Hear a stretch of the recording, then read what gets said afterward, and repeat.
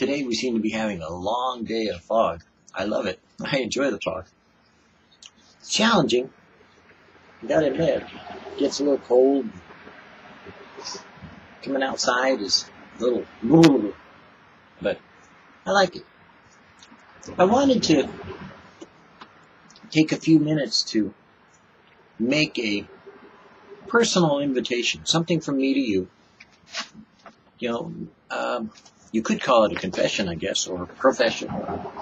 You could call it an obsession of mine. But we were talking about, my wife and I, this new project that kind of God laid on my heart. It's funny how we use those expressions and we expect everyone to know what I mean. But literally, it was about, I don't know, I was in the bathtub and God was talking to me about something. I was amazed by recently a pastor that I found on the internet that I'd never met before, I'd never seen. He's a very interesting man, and I was touched by one of the videos that he shared.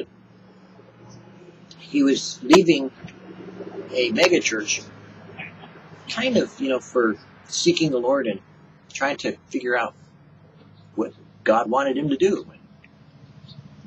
There was such an honesty about him, such a truthfulness, a sincerity, that I was dumbfounded by what I heard and what I saw, and it quickened to my heart. It was like I went, man, I know what that's like. It was like, I've been there. I got you. I hear you. And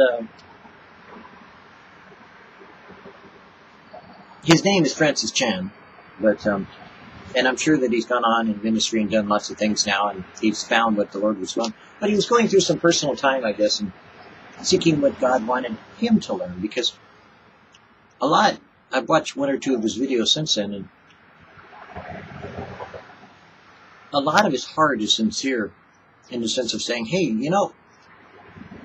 when I read it, I don't see exactly what we're doing as what he's saying. And he's real about it, like, what do you think, Let's talk. And I enjoyed it so much that, I kept it in the back of my mind. I didn't pay much attention to it. And I used one of his videos, and now I put them on my website for Last Chance Bible Study. And, I put Chuck Smith and Francis Chan videos and Chuck Missler and some others. But I don't often get the time to spend personal development, quality time to really grow in my personal discipleship, my personal desire to be more like Jesus. Because, frankly, I go to a church and usually wind up helping the church out. Doesn't help me out much. No offense to all those ministries I've been a part of or worked with or whatever. But, usually gave more than I got. And I don't know if it's because of the passion I have about really on every word, every nuance of the scriptures, or wanting God so much, or what it is. But it always seemed that my passion was greater, my desire more so than those that I seem to be around. And they always like, wow, treated me as though I were some kind of super Christian, which God knows I'm not. Far be it from me to be anybody special. But it's kind of like when you're a light in the darkness, It doesn't matter if it's dark. You look like a light. And you can't hide what you are. So, in settings that I've been in, I guess, I kind of look like a light. Kind of talk like a light. For them, I probably was a light, but, inside, I knew what I needed. And so, my wife you know, I knew needed to be involved in a church body and a church fellowship, you know, and needed to grow in that interdynamic, that unity of the body of believers that God has. And so I had taken her to different Calvary chapels and different churches, different times, and told her if I could find one where I could just be content, you know, that the Lord would just bless me in and let me stay there, I'd go with her there. Well, here I am. Not there, obviously. But, and that's okay, as most Calvaries will tell you. But she's going to a church, you know, that she enjoys, and fellowships, and I personally think is all topical and, you know, guest speakers a lot, but not much substance to me. But, you know, that's me. But I still wanted and desired in my heart to have some place that her and I could, you know, like, really enjoy together, and, you know, we could disciple or fellowship, you know, because there was a time where she was going to this little home Bible study that she was growing, and they were really cool up to a point where they got into some weird doctrines, and then when they started doing some weird things, she said she didn't feel comfortable about it, and I put my foot down. She didn't argue with me, she just agreed. I said, well, if you don't feel comfortable and it's not scriptural, don't go there. They're just going off on a tangent, and let them be who they're going to be, but it's not for you. The Lord must be taking you in a different direction. So she prayed about it, and sure enough, no longer was going there, and just went to church instead, and on Sunday, and praise the Lord, you know, she enjoys it. And the church she's a part of, you know, is, you know, it's what it is. But I still had, and the Lord knew in my heart, something that I wanted to share with her, you know, that I would ask her, you know, when she came home from church, you know, well, how was church? Great. just like you would say, good, you know. And most people will say, oh, the worship was great, you know, I really loved this song, or I enjoyed that song, or whatever. You know, they do those kind of things. But where I came from, the way I was, we would get together afterwards, sometimes in an afterglow, and talk about what God was teaching us, while the pastor was teaching everyone, you know, and we would talk about and kind of relate to the Word as it was shared with us on Sunday. All through the week, we would talk about it and discuss it and kind of go, man, you know that message on Sunday that was like about, you know, hey, you know, be content with whatsoever things that you have. Man, I was going through it the other day, you know, and suddenly it just hit me, you know, that all I got to do is just be happy with what I got, you know.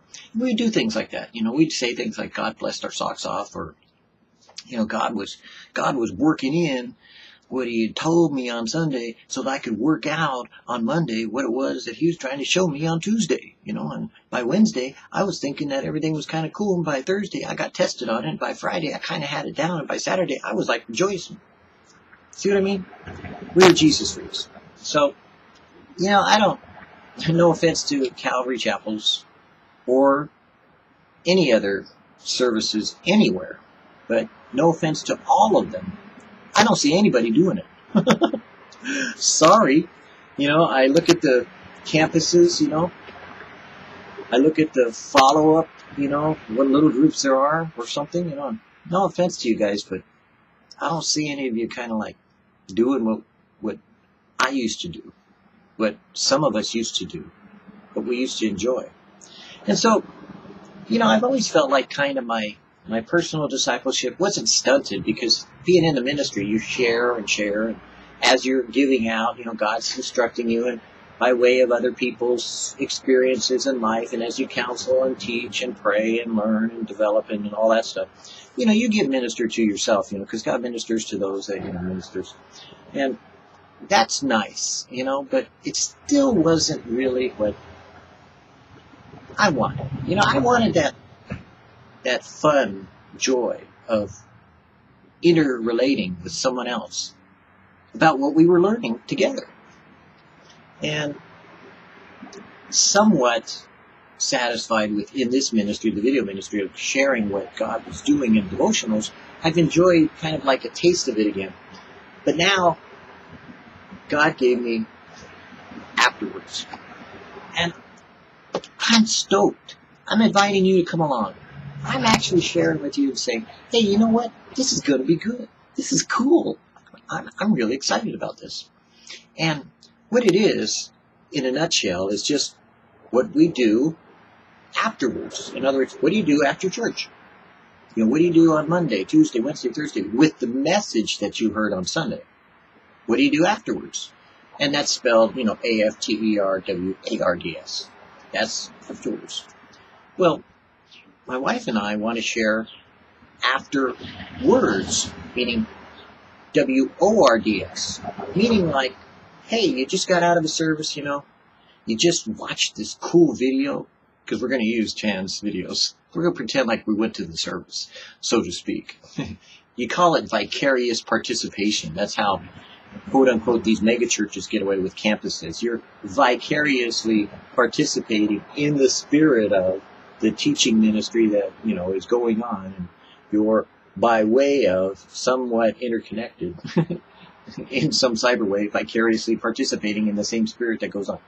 You know, within a certain parameters, it's sort of true. But anyways, who cares? What we're doing is just watching a video, and afterwards, her and I, for ourselves, not for you, but for ourselves, talking about what we learned, or what we're learning, or what we want to apply to our life, or even what, who knows, might even pray about, I don't know. We're just letting it go with where it'll go. But I used to be one of those people that would, in a home Bible study, ask questions of others, even if I knew the answer, so that they would go in the same direction that I was heading. Like, well, or if they were heading in a different direction and I wanted to go there, I'd say, well, what about this? And they'd go, well, I go, oh, really? Cool. And then I'd get the answer. So, in afterwards, we want to relate what's being said to our lives. We want to kind of record it so we could maybe see it also, you know, later on if something like really comes out that maybe, you know, because frankly, the Holy Spirit takes over sometimes for me, and I don't know what I'm saying. God does. Then I watch it later, I go, cool, look at that, that guy's cool, and it's me. But in afterwards, we want to be able to just figure out, you know, what you get, you know, and if you got something that I didn't get, I want to hear what you had to say and how Jesus related to you, and then, you know, I want to put it part of my life, you know, and I want it to be a part of your life, and I want to share that together, you know, with my wife. And in being believers, we should come to that place with someone else at some point in time where we could disciple one another. It used to be called like home Bible studies, where we got intimate with each other, you know. And gosh, I remember I went to my first Calvary Chapel Bible study was before they had, it was part of the home Bible pastors class. Everybody in that little home Bible study got married except me. Go figure. I kind of felt left out, so eventually I quit going. Oh well. But the intimacy that we can have always starts with our reality of sharing on a personal level what we learn. And as long as you're sitting in a church and just listening to what the pastor says, you're really not getting all that God intended for you. Maybe in afterwards, as you watch us, you'll try doing something for yourself afterwards in your church or in your body of believers or with your family. Maybe discussing afterwards what you got from the words that the pastor spoke, or the man of God, or the minister, or the priest, or the teacher. Maybe this will inspire you and help you to learn as opposed to listen. Maybe. Because what comes afterwards sometimes is more important than what came. I wish I could say first words. What comes afterwards may be the most important thing that comes about in affecting your life for the rest of your life. So I hope that maybe you'll take this introduction this personal invitation of mine. My wife would be here to invite you personally, but she'll be in on the first one. And from then on, it'll be both of us. But I needed to set the stage, so to speak, to open the door, to admit, that me personally, shucks, I was going to share the scripture from it too. And I already forgot where it's at. But me personally, I haven't really been growing in a sense of personal discipleship until I watched that video, and I kind of felt like, oh, man, this is something I want to apply to my life. This is what I would like to be. This I would like to become more likened unto this man of God that I see. And so when we were selecting or choosing this video person, Francis Chan to watch, we decided as we watched one that both of us would be ministered to, and that it would, greatly, challenge us to look at things in a different way. And my wife was blessed by it, so I'm kind of excited about it, and I wanted to admit, that, I needed someone to come along that I couldn't see through all their fallacies and religious showmanship and look at them from behind the scenes, because I've been behind the scenes in so many ministries. I know what's phony. I know what's real. I know what's been sat down and programmed out and lined out. I'm a writer. I know how people do things. I know when there's a pulpit commentary being used, or when there's a dissertation is being, presented as rather, instead of a teaching, quote unquote, but a preaching, really, which is what it is, a preaching event where we say it's, we need to remain quiet so that the Holy Spirit can inspire the teacher so that he can present the material that he's already prepared ahead of time, that he's gotten from his studies, and he's applied it together, and it all comes together, and that then we invite the Holy Spirit to, by way of the worship, that set up the word in order for the people to hear, so that they would always likewise get the same message out of what they're being taught, so that they could put the pieces of whatever it is that they got from the Holy Spirit as they were listening to what was being spoken by the person who's supposedly teaching. Well, if you called it preaching in the first place, I wouldn't have a problem with it, but it's not teaching. Let's be real, it really isn't. So, I haven't really had anybody that really challenged me in a really exciting and joyful way to see Jesus, and get, ooh, and even, whoa, from, more often than not, I've been more like kind of, and, he missed that, and he didn't understand that, just like, boy, and my poor wife has had sometimes to listen to it, when I've had to go, well, I'm not opposed to what they're doing, it's their ministry, they're growing, but it's like, you see the stages that they're still at, and kind of what they're doing, and you kind of go, I've already been in the crib, I don't want to suck my thumb, I've already tasted the bottle, I really don't want to go there. You just want to find the place that you fit in some way, that you are motivated, that you are challenged, and that you were brought to a humility and a excitement to look forward to being redeveloped, so to speak, into all that God intended you to be. And I think AfterWords is going to do that for me. So I'm excited. I'm kind of stoked. I look forward to seeing these videos and to watching them. Oh, and I think, now I'm just praying about it still, but it looks like we're going to record them on Wednesday night, probably. It may not be Wednesday that you see them on your timetable, because while we record them on Wednesday night, I don't think I'm going to put a date on them, because I don't know when I'll get them posted, but we'll record them probably every Wednesday night, so we have kind of a midweek service going for ourselves. And then hopefully get them up by either Wednesday late night or Thursday, or, Friday, but since they won't have a date, they'll just have a title on them. And the way that it'll work is that we're going to post our video of us with, AfterWords. It'll have a title called AfterWords with a colon and then whatever the title is. And then underneath it, in comments, will be a link to the video we watched. So what you can do if you want to participate with us is you can actually find it on the webpage. There'll be a webpage for AfterWords, and you could click on the link and watch the video first.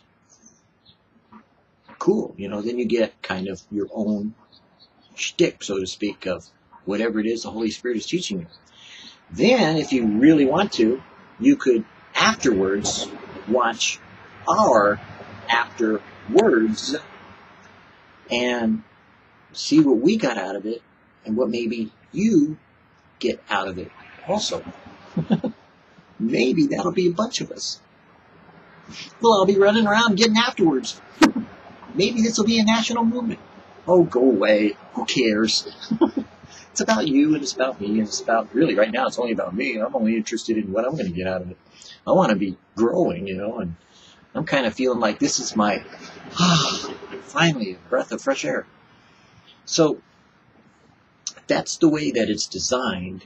And everything that I do in my life, I try to involve others if they want to participate. They don't. Hey, go be blessed. Go do what you get blessed in. If you like what you got, go do it. Whatsoever the Lord tells you to do, that you should do. But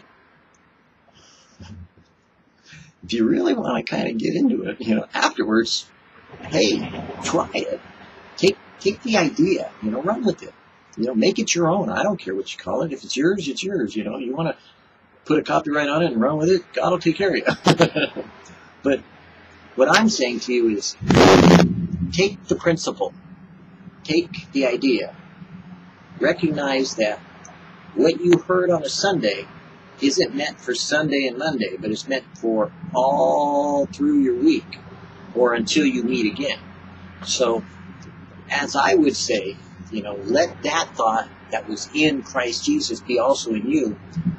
Though he humbled himself and became like a man, not robbery, but, to be equal with God, but rather humbled himself so that he would be even made lower than the angels. And we who are men of God, maybe if you're a minister out there or a teacher or an elder or deacon or whatever type of quote-unquote authority and position that you're in and you know it all, maybe if you humble yourself even though you know it all and become likened unto Jesus and use kind of one of these principles that I just mentioned in AfterWords, you might disciple your congregation into a flock of pastors or a congregation of ministers that could go out into the world and change the world. If you choose to inspire them by maybe conspiring a little bit to be as wily as serpents and gentle as lambs in developing a way to help someone like my wife, and I'm doing for myself, but for my wife too, to be brought deeper into the Word of God. Because it's afterwards that we really get into what God has in store for us. All this right now, man, it's just window dressing. I'm looking forward to what's afterwards. Aren't you?